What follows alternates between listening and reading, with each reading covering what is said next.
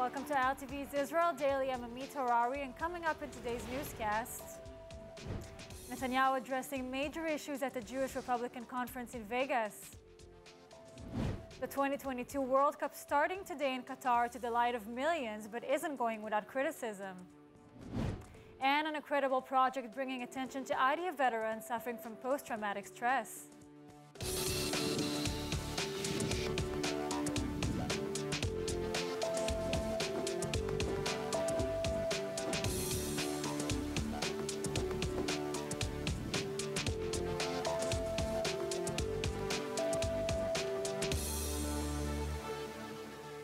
Trouble brewing in Judea and Samaria as Israeli celebrations take a turn for the worse and the PA's control over the cities and mandate deteriorates. ILTV's Aaron Porres with the details. Weekend celebrations turning violent when a female IDF soldier injured by Jewish Israelis in Hebron. This as crowds of religious youths marched through the Jewish and Palestinian sides of the city with Israeli flags to mark the annual Chayei Sarah Torah reading. The portion describes how Abraham purchased the cave of the patriarchs and the adjoining grounds as a burial plot for his wife Sarah. And annually, hundreds flock to the streets in the area for celebratory events.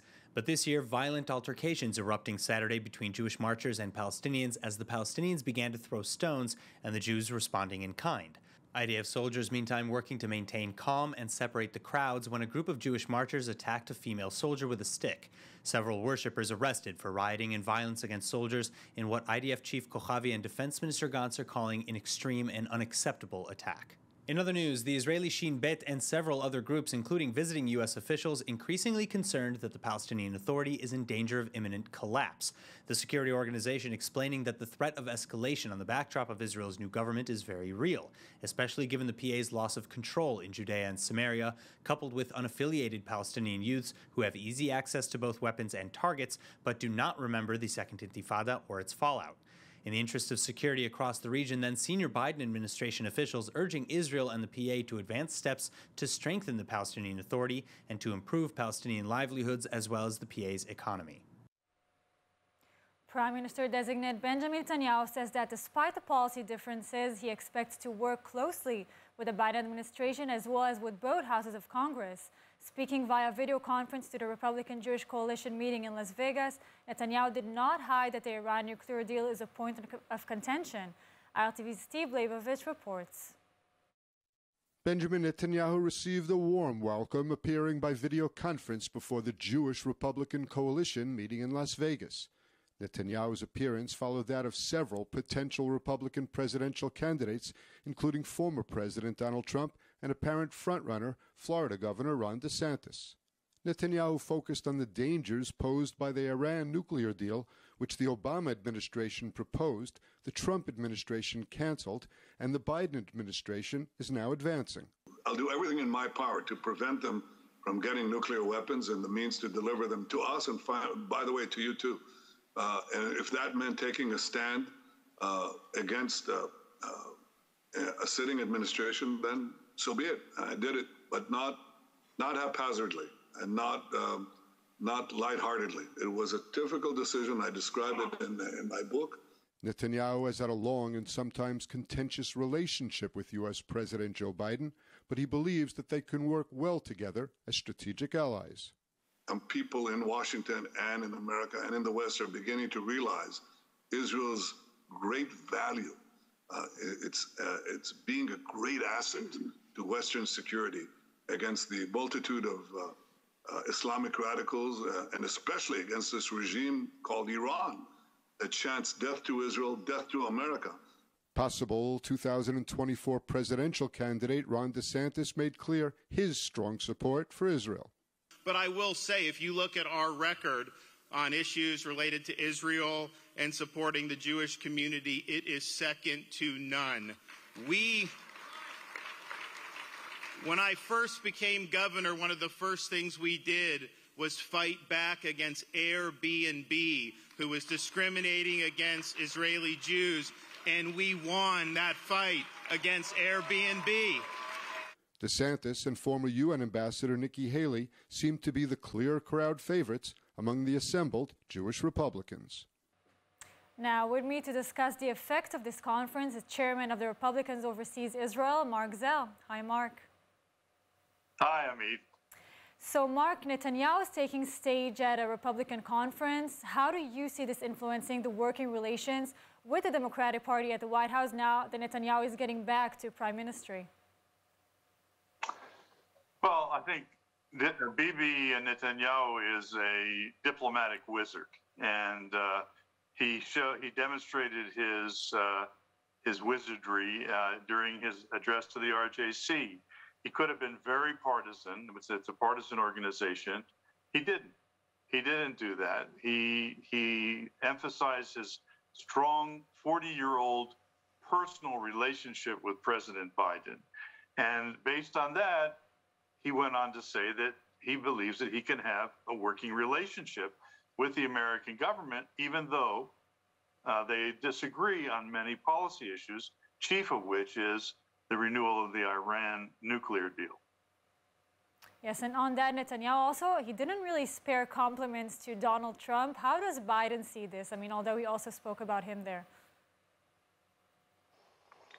Well, look, I didn't hear Bibi weigh in heavily on Donald Trump, other than to talk about the achievements that were made during the Trump administration. Now, Bibi, when he was talking about the Abraham Accords, for example, put a great deal of emphasis on his work that preceded the Trump administration. But I think we all can agree that were it not for President Trump and his close coordination with Bibi Netanyahu when he was prime minister, the Abraham Accords, which were a premier achievement of both the Israeli and American administrations at the time, would not have occurred.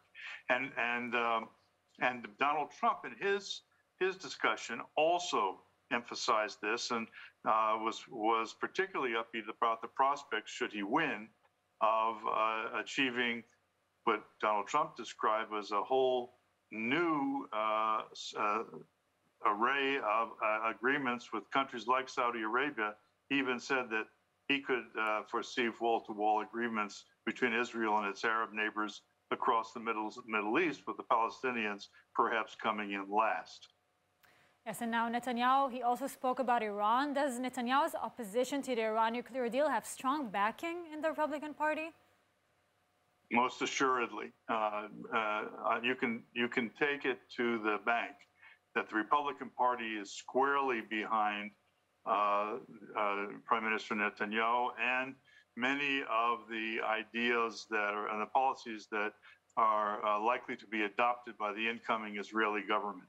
That is not true with the Democratic Party, and I think Donald Trump in his remarks emphasized this as well. Bibi was careful not to create a polarization between Israel and the United States. After all, he is going to have to work with the Biden administration for the next couple of years. But I think it's both Bibi and his coalition partners in Israel will be recalled upon to set very clear boundaries with respect to Israel's relations with the United States, both with respect to Iran, the participation of Smotrich and Ben-Gvir in the upcoming coalition government, and possibility of annexing parts of Judea and Samaria.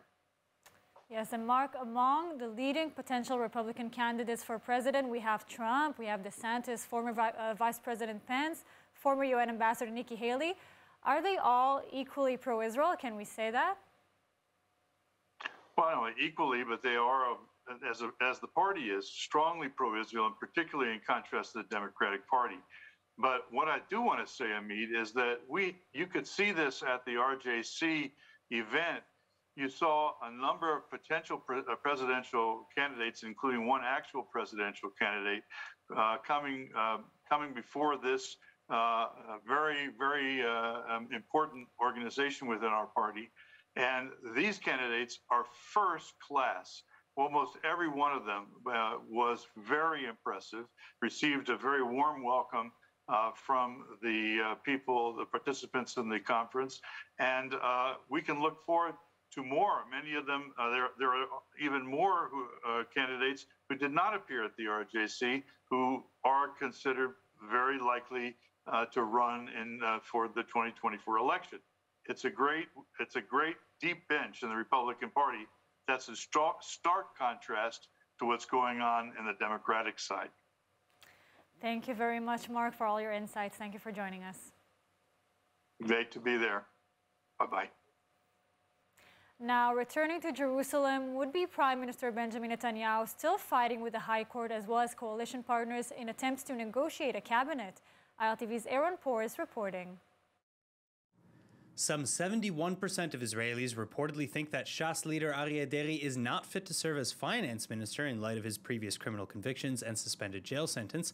And likewise, at least 56% of Israel thinks that neither Deri nor religious Zionism head Bezalel Smotrich could serve as defense minister, especially as neither Deri nor his electorate serve in the army and Smotrich never finished his service. In contrast to Smotrich, however, Deri is demanding the finance ministry. But to get it, Netanyahu needs approval from the elections committee, which he's not expected to get, given Deri's suspended sentence. Likewise, the High Court would not really allow it. Therefore, to overrule the powers that be, Netanyahu and his coalition partners are looking to temporarily install Likud MK Yariv Levin as Knesset Speaker in order to present and pass the Knesset override bill. Once passed, if Deri is rejected from a ministerial portfolio, the coalition to be could overrule the rejection. And here things get particularly hairy. Despite all of the right-wing factions agreeing on the Knesset override clause, Smotrich is holding fast to his demand to serve as Minister of Defense, and is therefore actively blocking Levin's temporary appointment until it's promised to him. Further, this is on top of several Likud members now raising their opposition to Netanyahu's planned appointments. MK David Bitan, for example, saying that Netanyahu's willingness to give up senior ministries such as finance and defense is the worst possible negotiation method. Further, Bitan is blasting Bibi for considering former ambassador to the United States Ron Dermer for the foreign ministry, as Dermer was not part of the Likud party during the elections. Still, with the deadline to finish talks weeks away, it's far too early to talk of failure, and Smotrich's leverage is soon to expire with his party splitting, as planned, from Itamar Ben-Gvir's Otzma Yehudit, now that the elections are over. Extremist views exposed, Honest reporting revealing seriously troubling views held by a longtime CNN staffer. Joining us with more, editor at Honest Reporting, Akiva van Koningsveld. Hi, Akiva. Good afternoon. Akiva, tell us a little more about Idris Mukhtar. Firstly, who's the guy and what was the process of exposing him? Yes, Mr. Ibrahim has worked for CNN since 2015, where he reported from Africa, for example, on President Obama's visit to Africa. And since then, he has worked for CNN up until last Friday.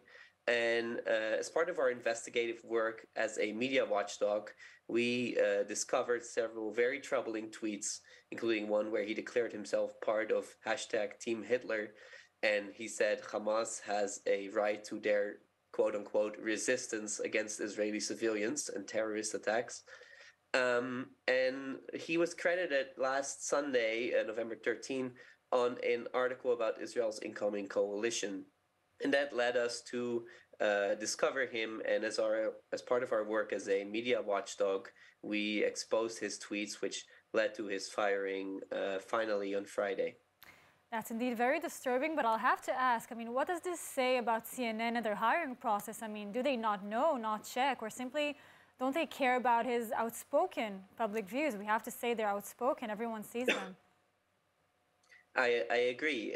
Notably, his Team Hitler tweet was only posted several months before he was first hired by CNN.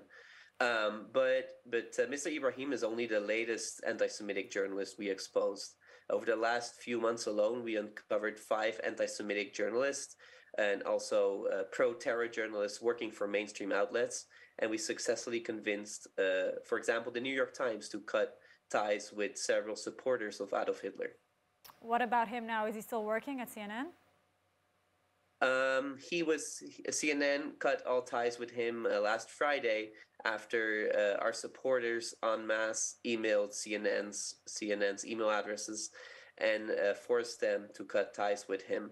But as I said, I think this is part of a larger problem where news outlets do not do their due diligence. It took us around 10 minutes to find these tweets. Why did CNN not find these tweets?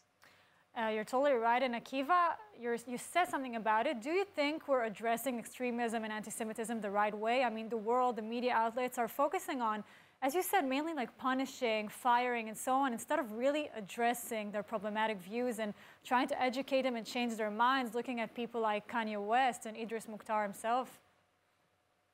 Well, yeah, trust in journalism is at an all-time low, and when we discover these journalists who hold clear anti-Israel and anti-Semitic views, that comes to no surprise, and it is imperative that the media restore trust in journalism by taking measures against journalists that are clearly not objective. If they would have made any other racist remark about any other group, there would be full disclosure about their conflict of interest. But here, it's almost seems to be normalized that these journalists are anti-Semitic and working for some of the world's most reputable outlets. So, what can be done, in your opinion? I mean, what's the media's actually job? What's the media's goal here? The media should obviously vet all their hires properly, which takes only a mere amount of minutes. And at the same time, anti-Semitism is at a dangerously high level in the U.S. at this point, with the FBI warning just last week that the amount of hate crimes against Jews is rising to a level of national priority. And the media should shine a light on these hate crimes instead of abetting them.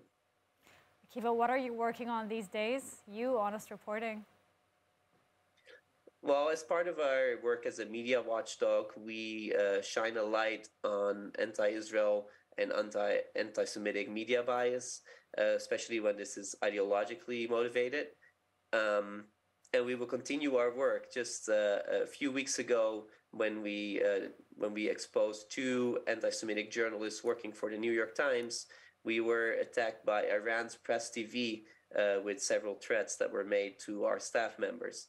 And we are undeterred, and we will keep fighting anti-Israel media bias.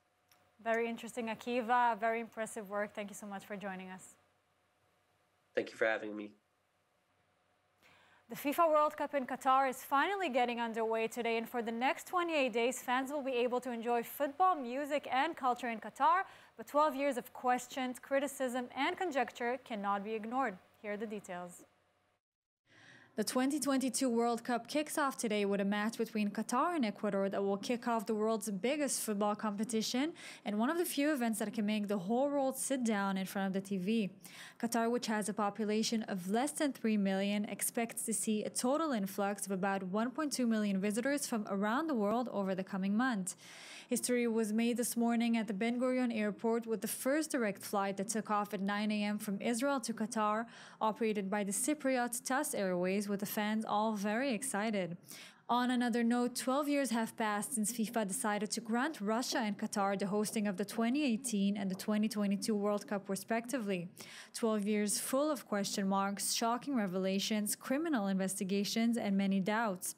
The Qatar World Cup is the first to be held in a Muslim country with strict controls over alcohol, presenting challenges for the organizers of an event often associated with beer-drinking fans.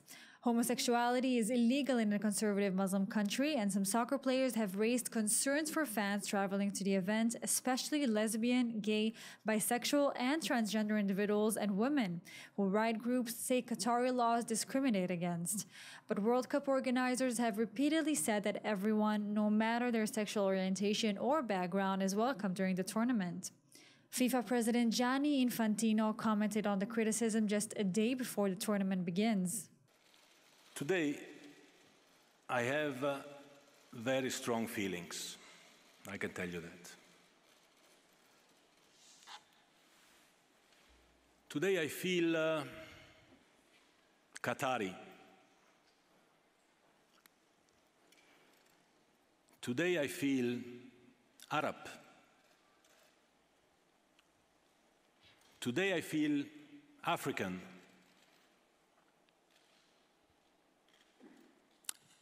Today I feel gay. Colombian singer Maluma stormed out of an Israeli interview in Qatar, called Israeli Khan correspondent Moavadi rude after being asked about the country's human rights record. Yeah, but it's something that I can't resolve. I just came here to enjoy life, enjoy soccer. The party of soccer is not actually something that I have to be involved with. I'm here enjoying my music and beautiful life playing soccer too. Meanwhile, FIFA asks the world to focus on football, and what is certain, we're expected to see a lot of color and joy from all over the world, combined with quite a bit of global criticism, all in the coming 28 days. The most wanted Israeli crime boss was arrested in South Africa and is being held for possible extradition. Ben Simon was wanted by Interpol on suspicion of murder, attempted murder, and a range of other crimes. The details in the following report. Ben Simon had been on Interpol's worldwide red notice list in 2015. Nicknamed the most wanted Israeli in the world, the 46-year-old underworld leader was grabbed by South African authorities with assistance from Interpol and Israeli intelligence. Ben Simon was arrested together with 7 associates.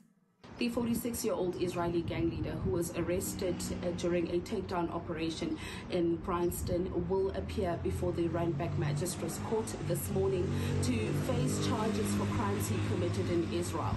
He, together with 7 others, will be back before the Randburg Magistrates Court on Monday to face charges of crimes committed in South Africa. Ben Simon is a leader of a notorious gang dealing in international drug trafficking, extortion, and other criminal activities. He's also suspected of placing bombs on their 2 cars in 2003 and 2004. During the raid, police confiscated 12 firearms, including 5 assault rifles, 7 pistols, and $40,000 in cash. Ben Simon is known for his connections to the infamous Abergil Israeli organized crime family and its imprisoned leader, Yitzhak Abergil. A first-of-its-kind art exhibition opening in New York City on behalf of Israeli IDF veterans with PTSD. In the exhibition that opened at the end of the week, about 50 photos of Israeli leaders and opinion leaders who were photographed next to the IDF veterans with post-traumatic stress are displayed, decorating the walls of the gallery in Soho, Manhattan. Meantime, designated Prime Minister Benjamin Netanyahu, whose pictures appears in the exhibition's central wall, sending in a video greeting the audience on the morning of the event, while Israeli singer Raviv Kaner performed his debut song Resistim, or Sharpnels, which was written about his experiences as a fighter. In defense news, a ship-mounted version of the Iron Dome air defense system is now fully operational. The Navy saying that the S-80 Saar-6 class corvette is now fitted with the advanced mode Sea Dome to protect from airborne threats at sea. At 80 meters long with top speed of 28 knots and a range of 3,500 nautical miles, the vessel can be also used to deploy special forces units, and it's armed with electronic warfare systems. The Saar-6 being tasked with protecting the natural gas platforms developed off the Israeli coast, as well as keeping ship lanes safe. The S-80 is the Israeli Navy's flagship vessel for the next decade.